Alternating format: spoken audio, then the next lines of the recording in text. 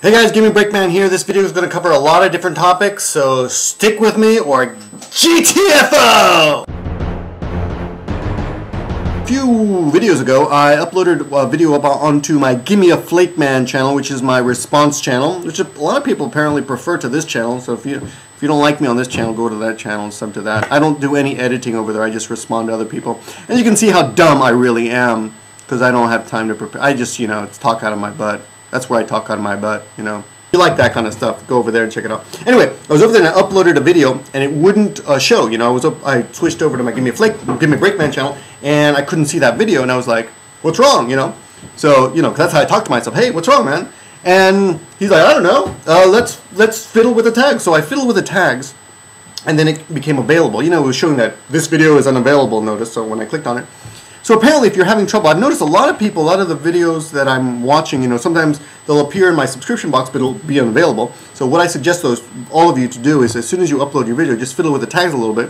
And YouTube, fix that! And fix the mail system, because the mail system still sucks! Okay, next. For those of you who are interested in this, CoffeeDude65, I went over to his page and I noticed there was an advertisement on the right hand side, and I thought, cool, he's a partner, hey, congratulations, and I left a comment. And he said, no, it's because he used that music exchange thing that you have, you can swap, music swap or whatever. So if you're one of those people who really cares about having advertisements on your videos and you don't want to do that, then don't use music swap. Apparently that's bad.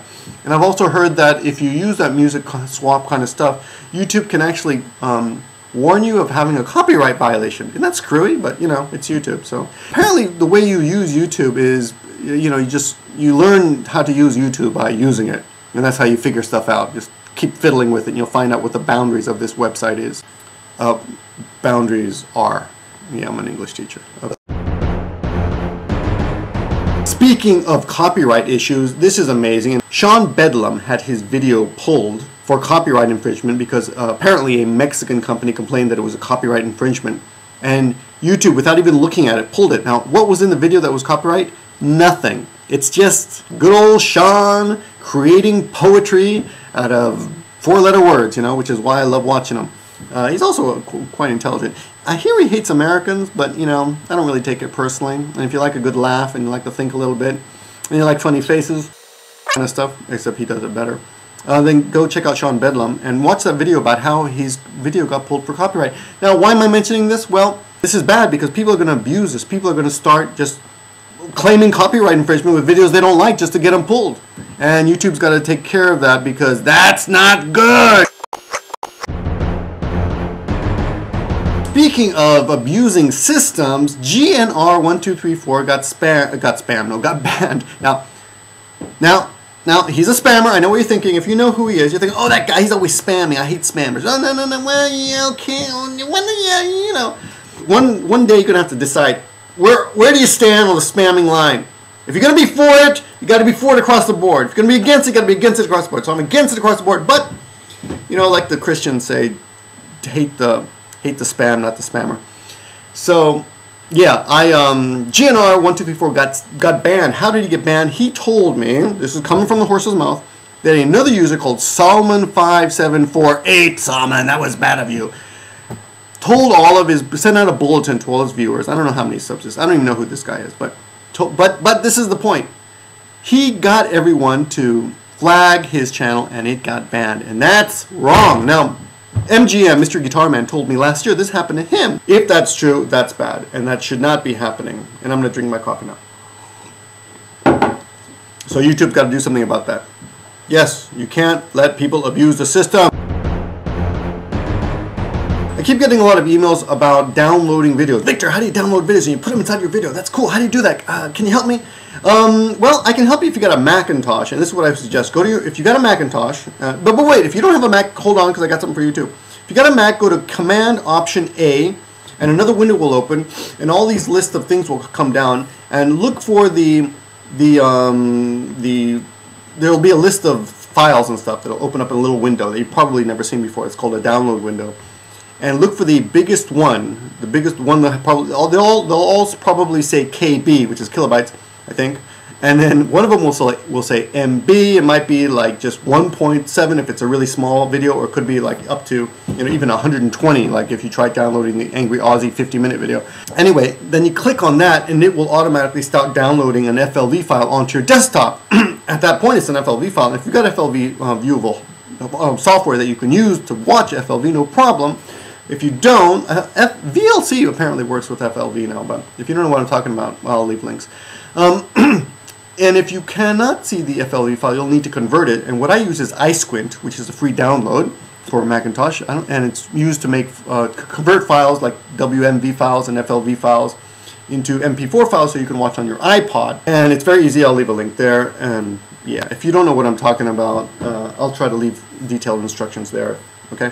And if you're a Windows guy, because I'm a Mac guy, if you're a Windows guy, then go to Gimmeabreakman and sub to him and watch this video that I'll leave a link to, which tells you how to download videos and put them into your own videos. Gimmeabreakman is a great tutorial video maker, very smart guy, very useful, and he will help you make better videos and learn how to and teach you how to use your computer and the internet and YouTube better. So check him out.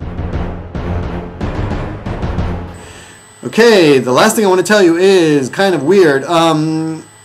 A lot of people, including myself, have been making video responses to people who are just unworthy of video responses. Not exactly the people, but the video. Jesus Freak, Yoke Up, other people I won't even mention. I did this. Bella the Happy Loser has done this. Emendum, you've done this. Steph Stance has done this.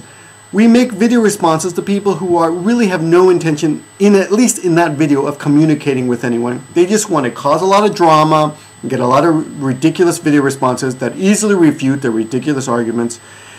And it's just silly. It's, you know, there's not a lot of time in life. Let's stop wasting it on people who have no real intention of communicating with us. Really, there's so many people out there who make videos that really deserve video responses. So what I'm thinking is I'm going to start going on to people who make ridiculous videos and just writing unworthy of video response. UVR. This video is unworthy of video response.